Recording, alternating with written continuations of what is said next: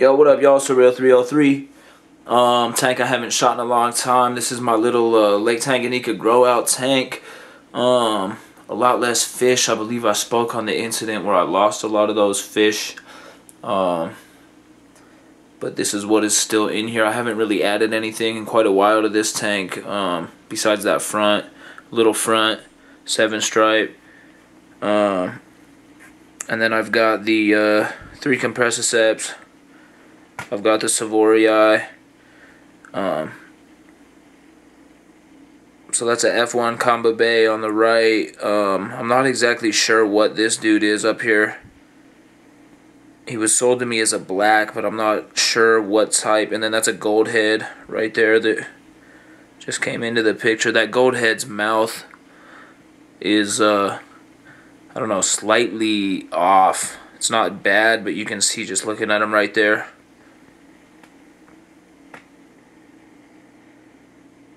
And then I've got that Regana, that little julidochromis. There he is, actually.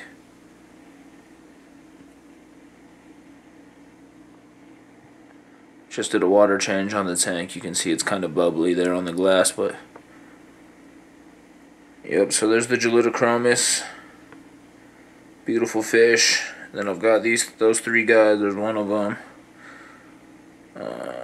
There's 2, there's 3, and then like I said, there's that frontosa back there, and that's savoryi. Something is making a little bit of noise. I think that power head right there, I need to unplug that. It sounds like it's vibrating a little bit. Usually this tank is dead quiet.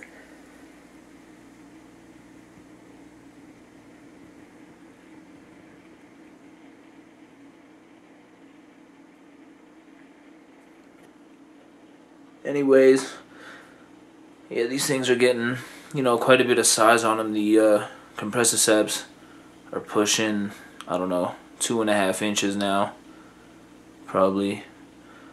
The savoryi as well. That frontosa is a little bigger, maybe 3, and the julidochromis is probably kind of splitting the difference there. But those 2 right in the middle are killer. Can't wait until I get those 2 sized up a little bit more for the 75-gallon.